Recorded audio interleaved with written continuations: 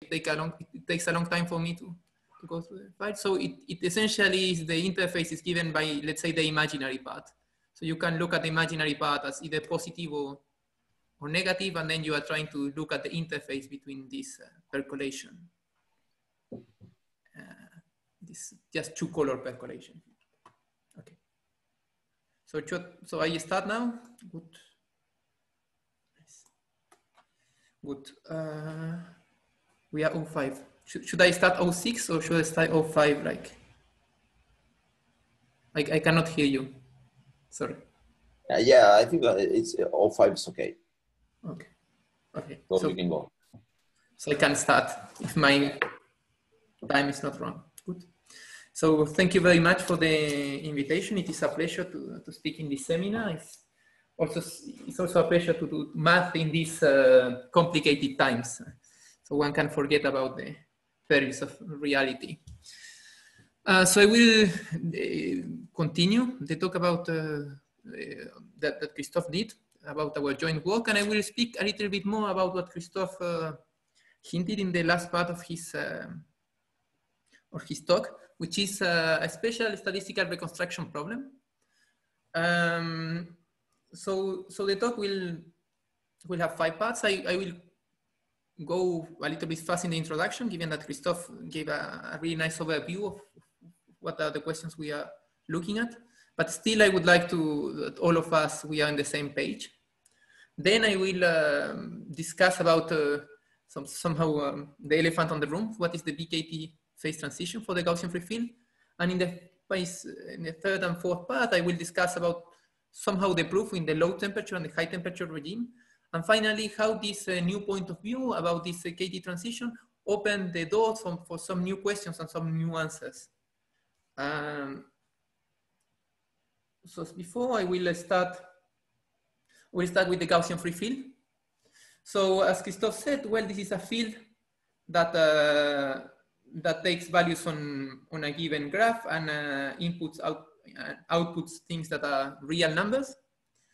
And it comes from a Gibbs measure, and the probability of the associated energy is just the Dirichlet energy. So this would be satisfying, but I still somehow, you ask yourself why it is Gaussian. So this is the easiest case to define the object. There is an alternative definition. You can think of the Gaussian free field. So if you understand the first definition, then you are good. But if you don't, and then you want an alternative one, you can think of the Gaussian free field as a centered Gaussian process with covariance given by the Green's function, phi x, phi y. And then you say, well, what are the boundary conditions of this Green's function? We will define. And in this talk, we will always think that in the boundary of the field, as the bed that described Christophe, we are in fact 0. So Dirichlet boundary conditions, and this will be in all the talk. Okay. So what is important to know about the Gaussian free field? It is a Gaussian field. So essentially changing the inverse temperature just amounts to multiplied by a constant factor. So in fact, qualitatively, the Gaussian free field looks the same at any temperature. And this can be seen, for example, that its variance is somehow linear with the temperature. So one can say immediately, well, it doesn't look like there is a phase transition, as you know, there is no qualitative change for any given temperature. However, this is not the case for the integer value Gaussian free field. So for the integer value Gaussian free field, here we are representing so lambda is the one dimension, because we still do not have such a nice images in 2 dimensions. And what we are doing here is that we fixed, so we start at 0, and then the only thing we have right to is take values in the integers. So we still have the same energy. So the energy is still the same, yes, the same Dirichlet energy. However, the values it can take now, they are in C. So for example, it now makes sense to say what is the probability of having exact psi. Yes. This just comes because we have countably many of this side. And the Gaussian free field, as the integer value Gaussian free field, as Christoph explained, it actually undergoes a phase transition. And it's this BKT phase transition, which says that if the temperature is, if the temperature is big enough, small enough, then it doesn't matter the size. I will explain. So we have an integer value Gaussian free field in a graph. So it's a big box. And I will put boundary condition 0, like always, on the outside.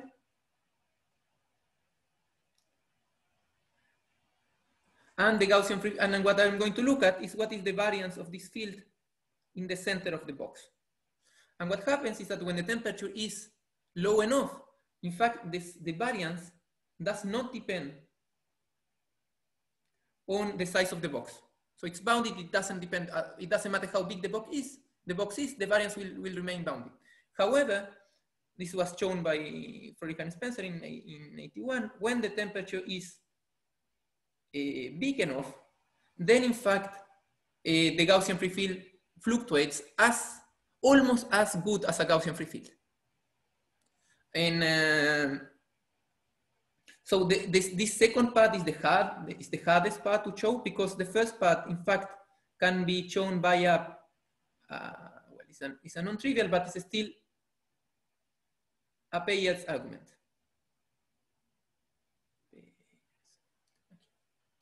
So let me give you another way of looking at this phase transition. So before we look at the phase transition in a way or with local observables, so we were just looking at phi 0, we can also try to understand this phase transition via a global observable, which is the maximum of the field. So if you take a Gaussian free field at low temperature, an integer value Gaussian free field at low temperature, yes. So Lubetsky, Martinelli, and Sly show that when the temperature is small enough, then the maximum of the field really looks like the maximum of independent Gaussians, like n independent Gaussians, with a correction term, and this correction term is quite small. It's a log n term. So you know that you are not independent, but it is not that far away from that, at least from the point of view of the maximum. However, oh, sorry, I went twice. When the temperature is big enough, yes. So Wirth, sorry. So Wirth showed recently that in fact the maximum of the field behaves like the maximum of a constant times the maximum of the Gaussian free field, and with Christoph we showed that in fact it cannot be exactly the maximum of a Gaussian free field. It's a little bit smaller, and this little bit smaller is measured by this f, which is this exponentially decreasing function on 1 over.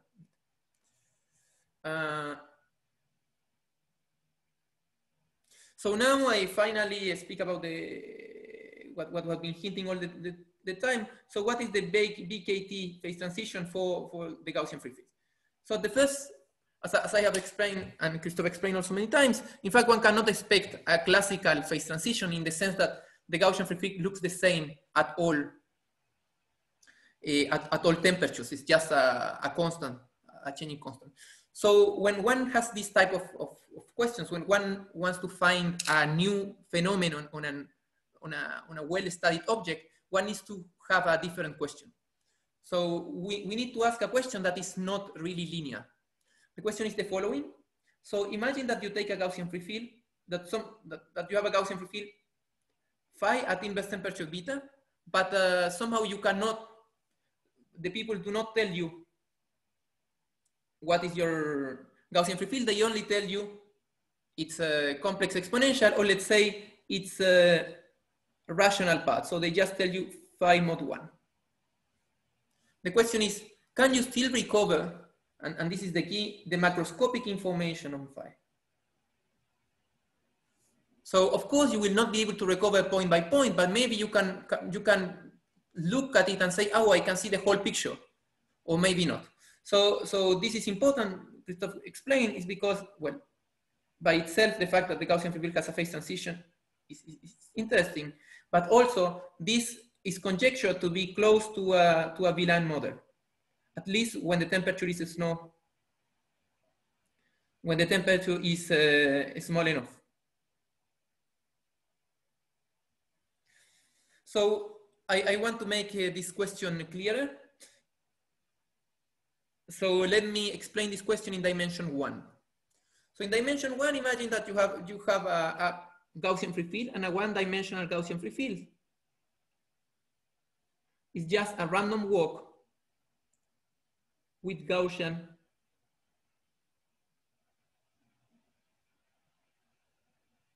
increments.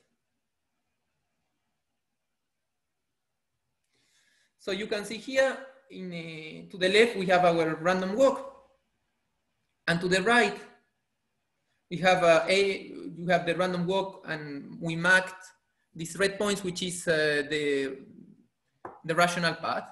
And the question is, well, if I erase the blue line, can I recover it just from looking? Can I recover the whole picture, or at least the macroscopic picture, looking at the picture on the right? So what would be the idea? Let's say one would try to do the following. We say, okay, imagine that I just know the red points. If I just know the red points, then I know that the next point is either this one, it is, let's say, epsilon, or it's 1 plus epsilon, or it's 2 plus epsilon, or epsilon minus 1, or whatever. These are the only possibilities. And then again, so the first thing one can do is try to look at the possibility with the less energy, or let's say the probability that is the most likely. So it's either we could try to look at we can call that the ground state, so the one with the minimum energy, or which is essentially the same, but with another language. In the language of statistics, we will call this, we can try to do the maximum likelihood estimate.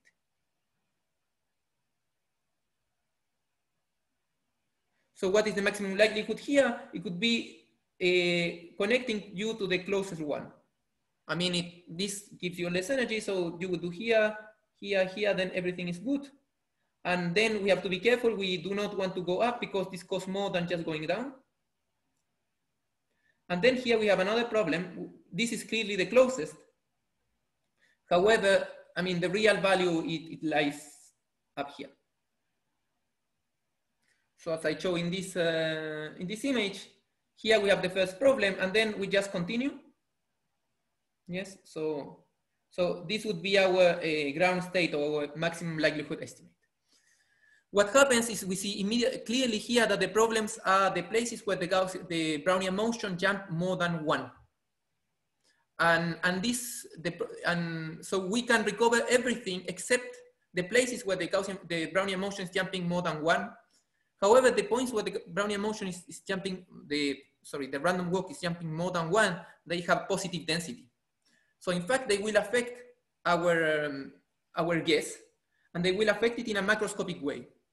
In a certain way, what I see here is that imagine, one way to understand it, imagine this random walk is converging to a Brownian motion B. Then, in fact, one will have that this estimator will not be converging to the same Brownian motion. It's not possible. It doesn't matter what is the temperature. I will always have jumps of size more than 1, and if I want to know what they are, I will essentially have to guess it, and this will reflect itself at the end. And then one can ask, well, the two-dimensional question will be similar. So here I have an idea. You have this nice shape in the right, and then you want to recover it on the left, and you want to recover it by its fractional part. Intuitively here, it is possible. It should not be difficult to just recover this one just because of continuity. You know that if you go up a little bit, little by little, you have to complete your image. So of course, continuity will help a lot. However, what is the problem? The Gaussian free field, of course, is in a graph, so it is not continuous, so we cannot use that.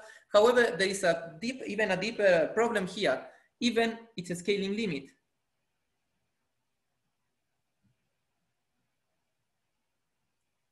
is not continuous.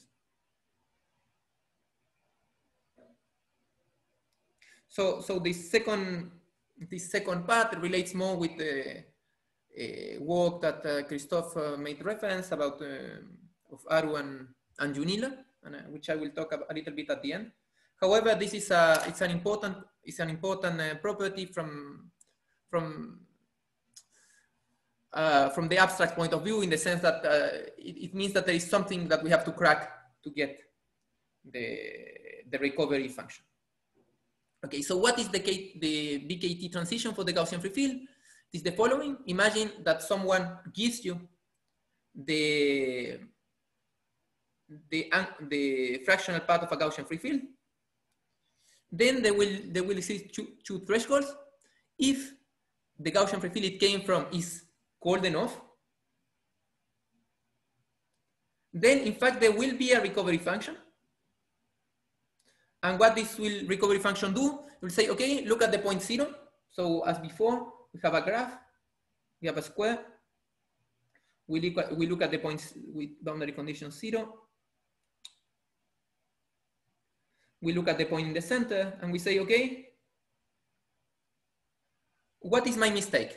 So I am making a mistake with this recovery function, how big it is. And this mistake will not depend on the size of the graph. Maybe this mistake does not depend on the size of the graph. So I'm making essentially uniformly bad mistake, but this is of order 1. However, if the temperature is big enough,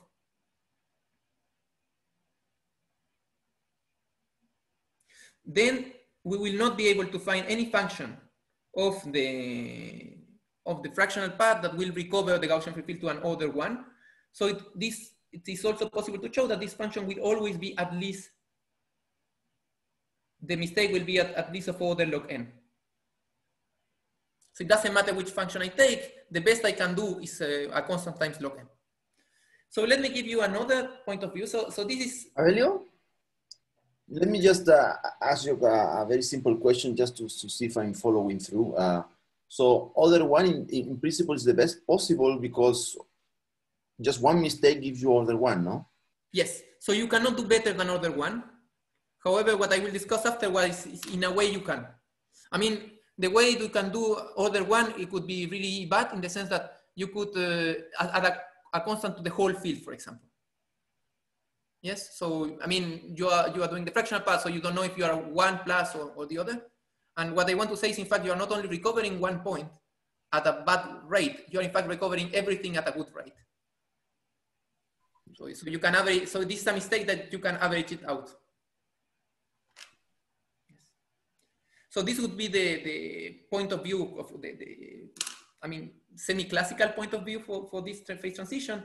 The one I like the most, which is in fact the new point of view, is a slight different, and it is related to the question of Milton. We do the same, but what we do is in fact that there is so we will have that at low temperature, we will have a function that will approximate well the Gaussian free field. And in the other case, then there will be no function that does this property. So the key thing here is that this recovery function will not only approximate well the Gaussian free field at 1 point, but it essentially will approximate the Gaussian free field well at every point. And then the question is, what does approximating well mean? So this is where my backgrounds come from. I usually like to work on the continuum. So we are going to be working in a square minus 1 in a square in the complex plane. So the square will be fixed and our graph will be trying to approximate the square. So we will have a graph that is lambda epsilon equals, so this is epsilon C2 intersected with minus 1, 1 square. Yes, and what we will take is we will take a Gaussian free field pi epsilon on this grid. So of course I'm always putting boundary condition 0 in the boundary. Yeah. So then if I have a Gaussian free field, pi epsilon Gaussian free field in lambda epsilon, then this Gaussian free field is converging in law to something that is the continuum Gaussian free field, which I will not discuss that much. But essentially, this is not a continuum function. This is a generalized distribution. So it is a generalized function is a Schwartz distribution. And why do we want this? We want this because it tells us what are the observables. So the good observables we want to look at is the approximation of the integral of phi epsilon against a smooth function f. So this approximation here corresponds to this sum over here. And we will say, so the fact that it's converging, it means that all of these applications against continuous functions, they are also converging. And so what will be a good approximation? A good approximation will be something that tested against function f. So if I do the integral of phi epsilon minus big F against a small f, this will go to 0 as epsilon goes to 0. In another way, imagine that you have that your discrete Gaussian free field is converging to a continuum one. Then our recovery function will be converging to the same Gaussian free field. So in fact, the recovery function is really getting all the macroscopic information that is interesting for us in the Gaussian free field case. And this is essentially equivalent to the good approximation. So in fact, this says that we can recover the macroscopic Gaussian free field if the temperature is low enough, but it is not possible to recover it, the macroscopic observables, when the temperature is large. So good. So now the objective is to give you an idea of how to find this recovery function. How do you get it? And a basic idea of the proof. So the first question is, well, what we can take as a recovery function? And the first intuition, as we discussed before, would be let's take the maximum likelihood. So let's take the ground state, the state with the least energy. Yes, so it's like taking, so imagine that you have that phi, that someone gives you phi mod 1 is equal to, let's say, A. Then you will look at all possible phi tilde such that they are equal to A mod 1. Yes, and then you will look at the one with the least energy. The energy of phi, the lowest energy. So this would be a good guess. However, we do not know how to treat it. You don't only need to approximate this phi tilde, but also estimate the entropy of things that are around this phi tilde. So maybe the minimizer is really far away from where all your points are. And we will see that this may be the case for some choices of A, at least for informally. So we use another thing. We say, okay, we will going to take the conditional expectation. So how do we define our recovery function at a given point B? What we will do is we say, okay, we condition on its complex exponential, and we will average it out the remaining randomness. And the question itself is why is this better? Why is the second one better, at least for us, than it's the other way? It's better. So it's, okay. Why is the second one better than the first one? And I will explain the reason just now. So the main idea is that imagine that you want to compute the mean error between what you have and phi and the real value. The nice thing about this is that this in fact becomes a conditional variance. Well, if you take an additional conditional expectation, but this essentially represents a conditional variance. And there is a nice thing about variances. So imagine that you want to compute the variance of X. However, as in our case, it is not really easy in this case to guess what is the expected value of X. You just have the variance. So what you do is you say, okay, I don't want to compute the variance. What I will do is I will compute the expected value of the difference of two X. where x1 is independent of x2, and they have the law of x. So I make 2 independent copies of x, I subtract one to the other, and with that way I get the variance. And here, because we have a conditional variance, we have to do the conditional version of this story. We sample this phi1 and this phi2 that are here in the following way. We first sample a Gaussian free field, and it's a complex exponential. And given this information, phi1 and phi2 are going to be independent, so they are conditionally independent. And the law of phi1, yes, is equal to a Gaussian free field with inverse temperature beta, conditioned on having its conditional, its fractional path being equal to that of the original Gaussian free field. So this conditional expectation is not that difficult to understand. So the only thing you do is you say, okay, what is the probability of a given phi given the conditional expectation of the Gaussian free, given the fractional path of it being equal to theta? Well, this has the same energy as before. However, you are only going to sum on the ones that you like, on the phis that look nice. And what is the nice thing about doing this? The nice thing is that, well, phi1 and phi2 have a complicated law when the joint law is really complicated. It's not easy. However, the marginal law is easy. The marginal law is that of a Gaussian free field. And this is the only input we are going to use. We are going to use that the phi1 and phi2 are coupled in such a way that their law, the marginal law, is equal to the Gaussian free field. Of course, that way. And then what we want to do now is a Berezinskii argument.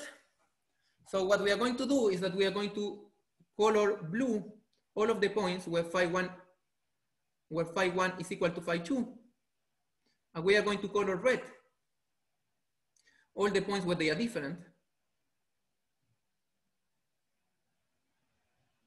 And before I start coloring, of course, well, I get for free the boundary conditions. Both of them have to have boundary condition 0, so that's for free. And at this point, what we are going to be interested in is what should happen in the center for them not to be equal. We want to show that in the center they are really likely to be equal. And what we do is the following. So we take the coloring. You have a given coloring, and we see that the point in the center was red. We ask ourselves why. And the answer is, it has to do with an interface. So there is this purple interface here that has the following property. To the right of this interface, I have always blue points, and to the left of the purple interface, I always have just red. So what does this mean? We have to have an interface such that so they are equal to the right and they are different to the left. And this can only happen if either phi1 or phi2 made a jump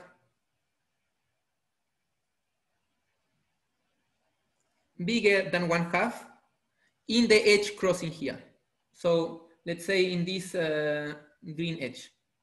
So on all of the green edges, there has to be a jump of at least one of them that is bigger than 1/2. So now how do we formalize the argument?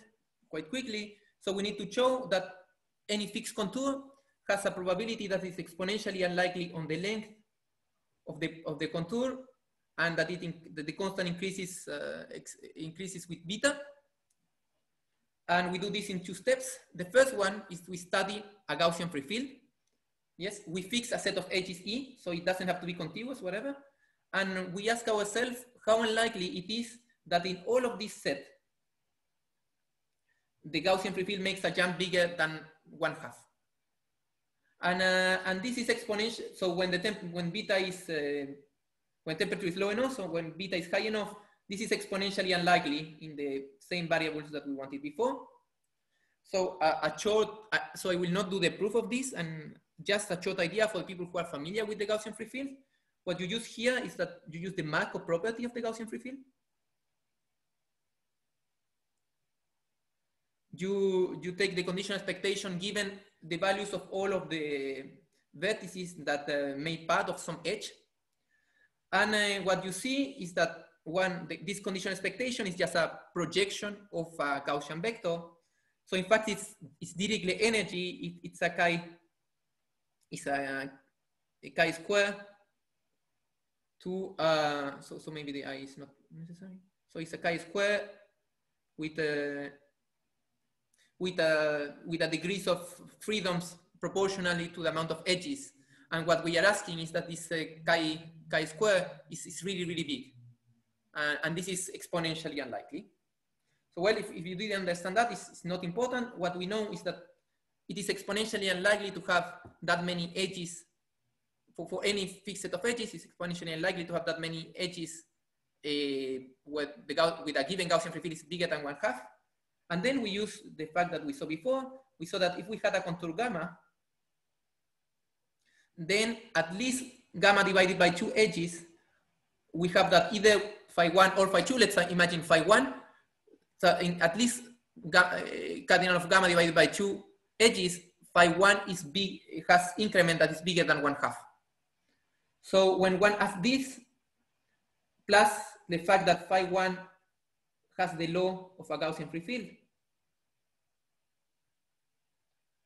with the one above plus a small combinatorial argument, one in fact gets that the result that we needed.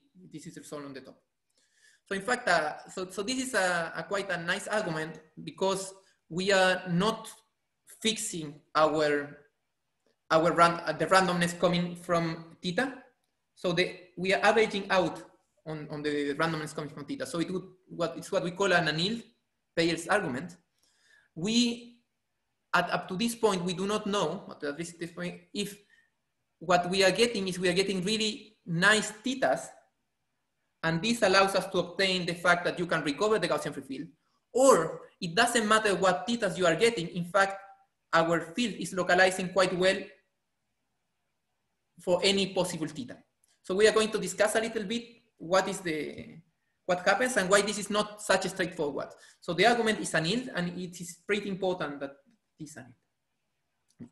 So now, given the discussion I had before, I will discuss what is the shifted Gaussian free field, which essentially will be, so this is as always, I have up to, in all of this talk, except in the Villa model, we always have the same energy of the given measure. The only thing we are changing is the possible values we have.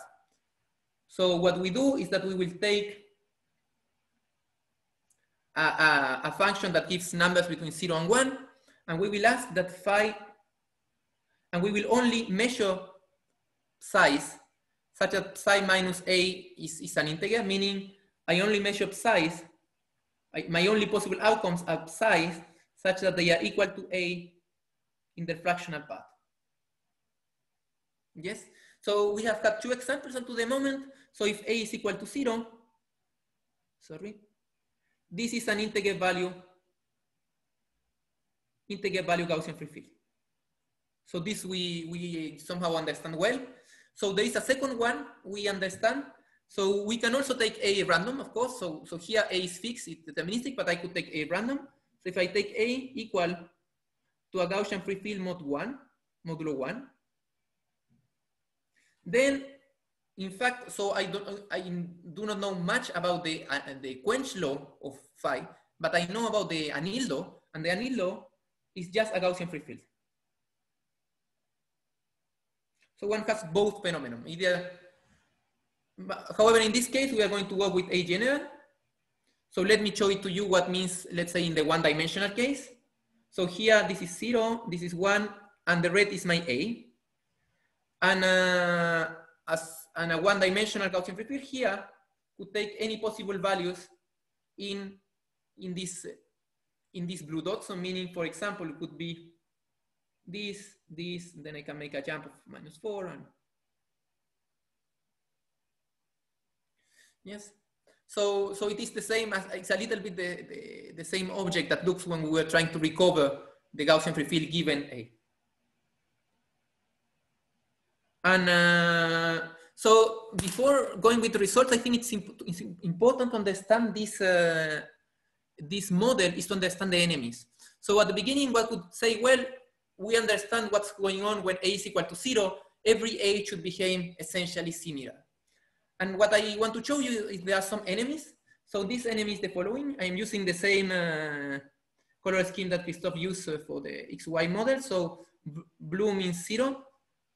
And this orange, well, at least for me, orange means 1/2. So this is the boundary condition, and we are going to work in really low temperature. So in really low temperature, we expect that all of the things that are connected take exactly the same value. Like this, the same color, and they are connected. If my temperature is 0, they will take essentially the same value. So let me look at what, let me make a comment about what will go on in the midpoint. So here,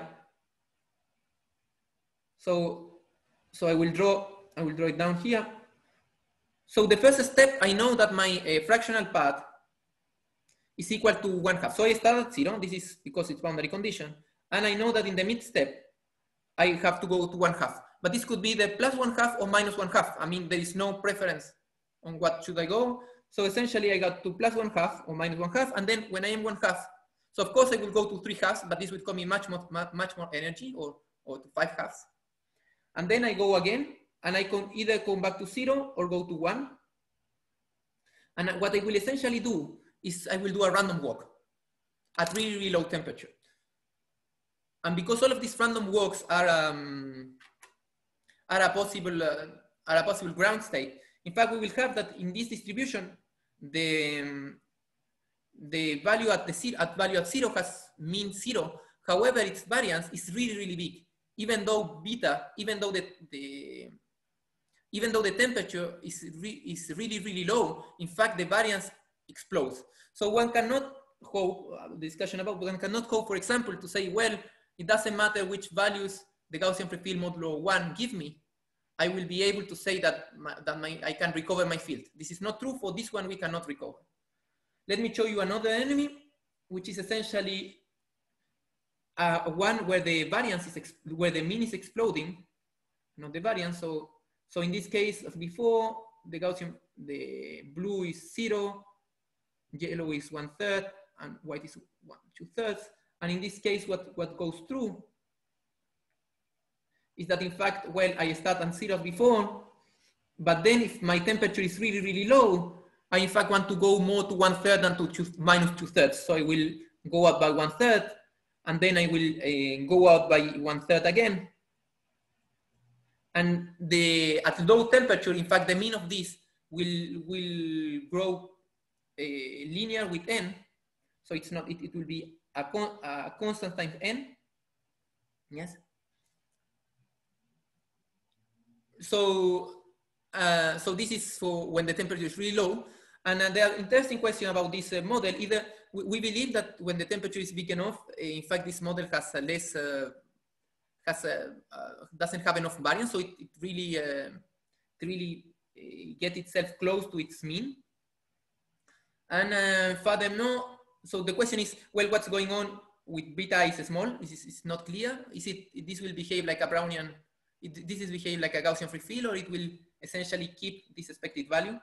So there are a lot of questions about general A's, which are not clear.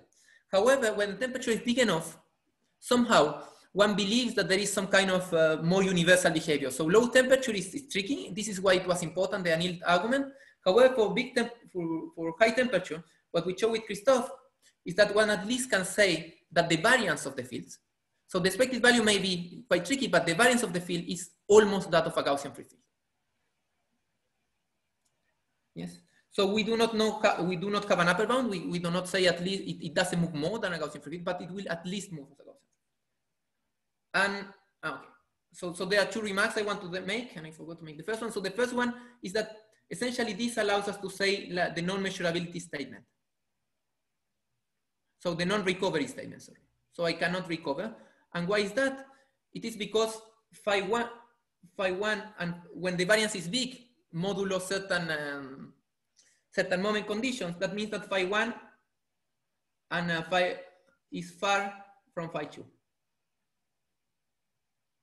So I do my two Gaussian free fields that are conditionally independent given theta, and they have equal fractional path, and in fact, typically they are quite far apart. And how far? They are square root log n up far. So it's not possible to have one function that gets close to both. So I can never recover. If I can recover phi 1, I should be able to recover phi 2. So I cannot. The second one is that this is fun because this is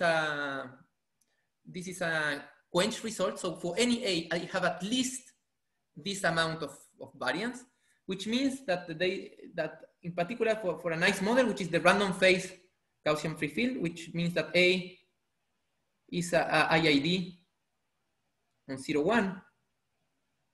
So if I have independent random variables, so my phase is independent, my fractional pi is independent. Essentially, you know that at high temperature, at least I have a variance as the Gaussian free field. And this model is quite nice because it is believed to behave as the Gaussian free field for high temperature. However, and counterintuitively, for low temperature, it is expected that the expected value of the value at 0 of this spin of the variance at 0, this is equal to log, so it's up to a constant multiplicative constant to log n squared. So in fact, it looks at low temperature is like the other model. At low temperature, it tends to fluctuate more than what it does at high temperature. Okay, so I'll hurry up. Okay, so let me give some comments about the proof. So what we do is we generalize the proof of Fröhlich and Spencer. So the proof of Fröhlich and Spencer in a part, it uses strongly the fact that you have equality in law of phi with minus phi. So for integer value Gaussian free field, you have this symmetry of equality in law.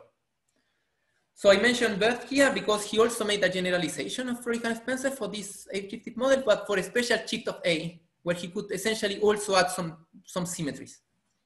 However, for our case, it was impossible to circumvent the symmetries. So the lack of symmetry is a feature of the model. It's not a bug, it's a feature. And the way we do it is that we start with going with the proof of Fröhlich and Spencer until we really, really need to have the symmetry. And in that case, we have already an inequality of certain Laplace transform. So with these inequalities, what we do is we do some kind of Taylor expansion.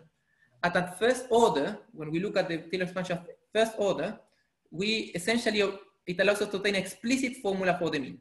So it is a complicated formula. It's not a formula that I can easily write in here. However, what this formula does, it has, from this inequality, we obtain exactly an equality, and it allows us to go to the second order Taylor expansion. And from the second order Taylor expansion, we obtain the inequality of the variance instead of just of the mean. Okay. So this is what I want to say about our results. And now I want to talk about the new directions that this new point of view takes us. So it opens some doors. The main thing about this is that it adds to the, let's say, BKT universality class, object that is really integrable. So the Gaussian free field itself, it's a Gaussian process. You can compute everything you wanted it. And there has been really a lot of work recently in the recent 20 years to understand its geometric properties. So we have a lot of work already done on a model that from this point of view, it actually belongs to the KT phase transition class, whatever that means. And in fact, thanks to that, in fact, it's possible to compute bounds on the critical, on the critical recovery temperature. So the plus should be on up. So this is the paper that Juhan Aru and Jenny Junila, they uploaded today to the archive. So this is today. It's always nice to speak about recent math. So what they show, in fact, is they show that they study the continuum of this question. So if you have a continuum Gaussian free field and you have exponential of, so it's a weak exponential, the question is whether you can recover the Gaussian free field. And they show that in the continuum, you can always do it. However, the continuum, this is not always defined, and it's only defined exactly up to this be critical. And what we show with Christophe in our paper is that this condition is enough. In fact, so if you can recover the object from the continuum, then of course you have less information on the continuum than in the discrete. So in fact, you can also recover it in the discrete. So this gives us a direct bound. And because of the works of level lines of the Gaussian free field, we also believe that it is possible to, at least we conjecture a lower bound that is 1/2 of the original upper bound, and which has to do with the so-called height gap of the Gaussian free field. It is fact that because the Gaussian free field is not continuum, there is a minimum value that you have to go to cross interfaces. But this is not proven. So the first one is proven, and essentially it is proven today. But the second one is still an open question. But this is the nice thing about working with the Gaussian free field. It allows us to use results known before to obtain or at least to conjecture new results about KT transitions. So the second one is, as we say, we recall that we said that we believe that exponential of I times a Gaussian free field is close to a Abelian model. And then one says, well, one wants to see macroscopic structures on Abelian model. So this was related to the question. So we prepare a Abelian model that has a certain boundary condition to the right, which is positive with positive imaginary path, and with negative imaginary path to the left. And what I will do here is that I will look at the interface separating negative imaginary paths. So here the imaginary path is negative, and to the right the imaginary path is positive. And what we believe is that this is a macroscopic line, an interesting macroscopic line. So what we prove, so this line should be related to the same story for the Gaussian free field, to essentially the Gaussian free field being positive or Gaussian free field being negative. This is an SLE4 type line. And what we show with Christophe is that if you have exponential of I phi with a certain boundary conditions, you can in fact recover this SLE4 type line. So this is something you can actually see at low temperature, of course, not at high, but at low temperature, you can in fact recover this level line. What we do not know up to the moment, if this level line can be recovered exactly with this algorithm. We believe it is true, but we were not able to prove it. Yes, so we know that it's recoverable. There is a function that recovers it, but we don't know which one, and we don't know if it's exactly local. Okay, to finish, I would like to discuss a little bit, just shortly, about the higher dimensional questions. So in dimension 3, the integer value Gaussian free field and the Milan model, they actually do not have KT transition. So at least from the point of view of recovery, we would not expect that there is a transition in the recovery of the 3-dimensional Gaussian free field. For 4 dimension, it's a little bit tricky because the Gaussian free field, so this relates to a work in progress with Christophe. So the Gaussian free field in dimension 4, it's related, or at least the integer value Gaussian free field, it's related with the Abelian Yang-Mills model that Christophe touched. But in fact, one doesn't have in this case exactly an integer value Gaussian free field, but it's an integer value Gaussian free field that lives in a subspace of the domain. So you cannot take it looks like a certain projection of an integer value Gaussian free field, but the integer value part does not lend itself well to the projections. And in a work in progress, what we are trying to do, okay, so I should have changed it. So the question is, in fact, we believe that there is a statistical reconstruction. So there is a statistical reconstruction phase transition for the Gaussian free field. But of course, given its complex exponential, but of course for the right macroscopic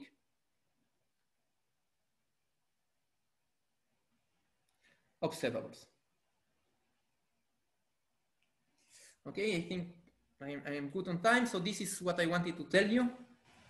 Gracias. Thank you very much. Very good. Thank you very much, Avelio, for your talk. So let's see if So now people can raise their hand if they want to make some questions, and also can make they can write in the chat if they want to. Yes. So I am not seeing the chat because I'm here I can see it. I'm not intelligent enough with Zoom. So well, anyway, I can tell you that I can read the answer, the question here. Yes. There's a question here. Can you elaborate on what one means by no KT transition? Is there some other phase transition? Well, no. So it is always dangerous to say there is no phase transition because there is always maybe something one can look and we saw in this talk that maybe traditional phase transition doesn't exist, but we do not believe that there is a point where you cannot recover the Gaussian free field in a certain way. So this is just let's say it's just what we expect. We have, because what happens in dimension 3 for the Gaussian free field, it's always is super critical. So it's subcritical for the free field, meaning that your correlations are always exponentially decreasing from the point of view of the integer value. So we want to, so when one translate this to measurability, one would believe that you have measurability, it doesn't matter the temperature. So in that way, we believe that there is no phase transition. So I do have a question for you. This phase transition that you observe in the reconstruction of the EFF, should it be should one observe it for other low-correlated fields? Yeah, I believe it is true. So for example, so it depends on what is your discrete model, but in the continuum model, what Jane and Johan show is that if your correlations are smooth enough, so you have to not add let's say a constant times type of value in a certain part of the field, but if your correlations are nice enough, then in fact you can recover the Gaussian free field given its complex exponential. However, of course, this only works on the case where the complex exponential is defined on the continuum, where essentially the correlations make sense. And one would expect that the same thing is true, in fact, in dimension 2 in the discrete. And what about, for example, if you put a log correlated field in dimension 3? Yes, so then one would expect that there is, so the log correlated field, so in dimension 3, there is recovery. So this is what is shown in the same paper by Johan and Jane. However, so this is in the continuum. So one would expect at least that at low temperature regimes that there is recovery. So this always works. Low temperature, so the question is high temperature. Yes. So in a way, low temperature will essentially be a still Payet's argument. And so another thing that I was wondering about is that, okay, let me see. So there's a question by Nathanael that maybe it's a nice one. So is it true that the integer value Gaussian free field has localization transition? And if so, do you conjecture this is the same as the reconstruction transition? Well, it's a nice question. So the integer value Gaussian free field does have a localization transition. And this was one of the big motivation to start this project was try to understand essentially this object, but from a more integrable one. And the more integrable one we found was the Gaussian free field. So we still have a discussion with Christophe about what do we believe about this. So we made no conjectures on the paper. I am always more optimistic than Christophe, let's say it that way. I always believe that everything is easy, but well, in this, it doesn't look easy to prove that they are the same transition. It maybe looks, maybe it will be easier to show that both of them agree by showing it in each case. But yeah, no. So I will not, after that, the comments on that, I would say I will not comment on that. Okay. Yeah, so, well, here is where the Leifs usually open the microphone for everybody to clap their hands. This is something I don't really know how to do. Okay, let's do that. Maybe we just do What now? okay. So okay, so let me cut your hand for